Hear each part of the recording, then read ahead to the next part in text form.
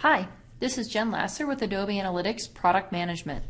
In this video, I'm going to introduce a new visualization setting that we're offering for our stacked graphing options of area, bar, and horizontal bar.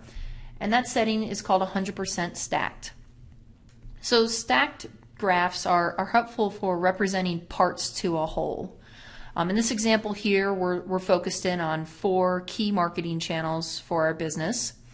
And we've represented the marketing channels as a bar graph on the right, trended by week, and then each bar shows each of the channels and how they contribute to the total visits for that week.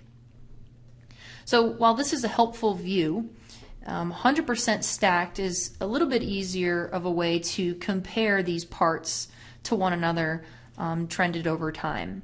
So rather than having to kind of eyeball email and guess at how much email contributes to total visits by looking at the numbers and doing the math for ourselves, we can now very simply just change the viz setting to 100% stacked instead, and we'll do the math for you.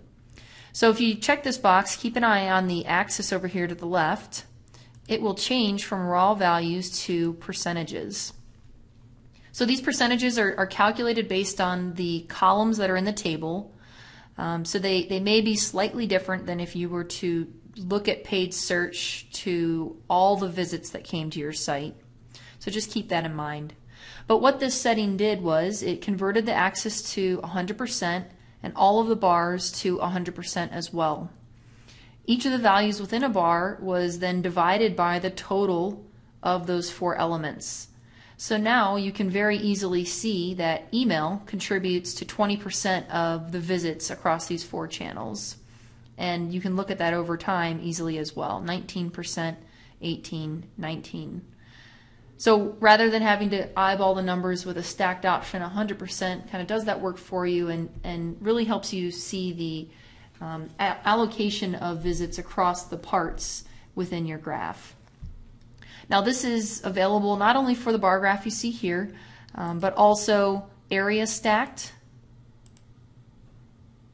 and horizontal bar stacked as well.